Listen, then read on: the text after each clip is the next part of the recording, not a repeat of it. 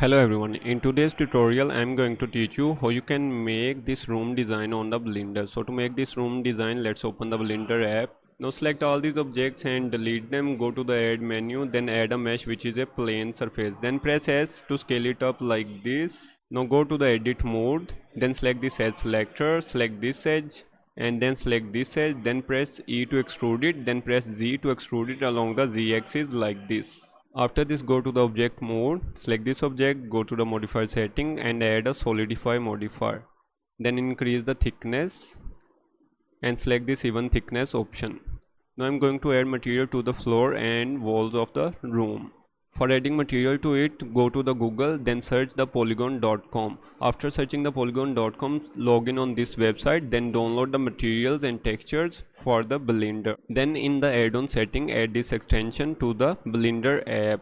After adding this extension to the Blender app, you will find it right here. Then click on this polygon.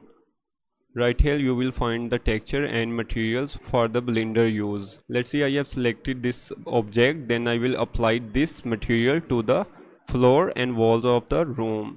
Click on the apply, then go to the shader view to see the effects. Now you can see that floor and walls of the room are ready. Close this polygon extension.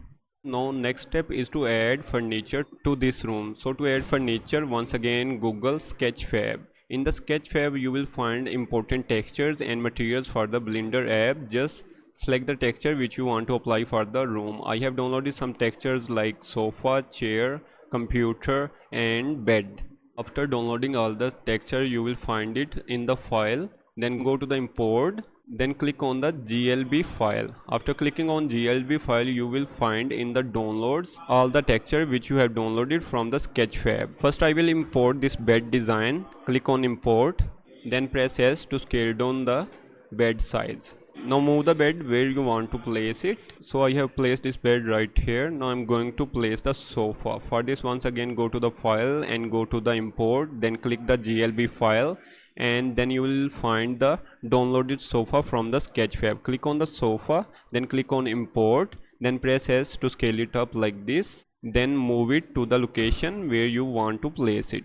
Now I am going to add the texture of computer and computer table. For this, once again go to the file, then select the computer GLB file. So right here is the file, office computer GLB. Click on it, then import it. Once again press S and scale down it like this. After this, select this rotate tab and rotate it. Then select this move tab and move it to the location where you want to place it. Once again adjust its X, Y and Z axis. Now I will add a table right here. Once again go to the file menu and import the table which you have downloaded from the Sketchfab. Click on the wooden table, then click on import, then press S to scale it up like this. Then once again press S, then press Z to scale down it along the Z axis. Then select this rotate tab and rotate it. Select this move tab and move it, then adjust its location along X, Y and Z axis. After adjusting the location of the table, I want to place a bowl of chips on this table which I have downloaded from the Sketchfab. Let's import it on the Blender app. Right here is the file potato chip in bowl. Click on it, then import it. Now press S to scale it up like this. Then by using the move tab, adjust its location along X, Y and Z axis.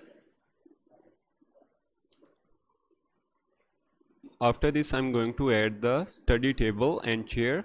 Import the study table, then press S and scale up it like this. Now select this rotate tab and then rotate it. After this, select this move tab and move the location where you want to place it, and then I will adjust its location along X, Y and Z axis. So study table is ready. Next step is to add the study chair. Once again import the chair, then press S to scale it up like this. Then select this move tab and move it to the location where you want to place it. After this, adjust its location along X, Y and Z axis, then press S and scale down it.